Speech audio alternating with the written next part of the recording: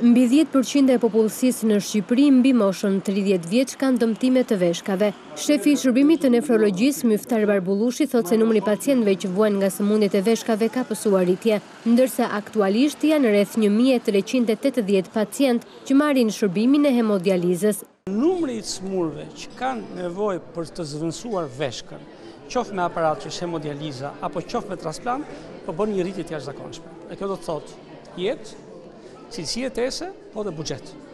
Nga ana tjetër, në kontrollet që kemi bërë, në një screening që kemi bërë, domethënë në të dhënat paraprake, ne shohim që përqindja e të sëmurëve me veshka me humbje të funksionit të veshkave ka kaluar 10%.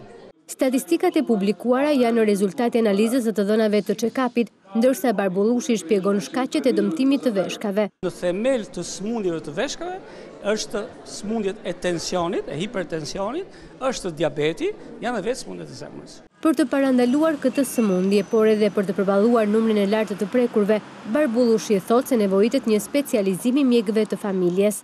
Kemi vendosur që ta zbresim nefrologjinë shqiptare tek mjeku i familjes, sepse ne e dimë që nefrologët s'kan çfarë bëjnë. Është vështirë ta përballosh këtë.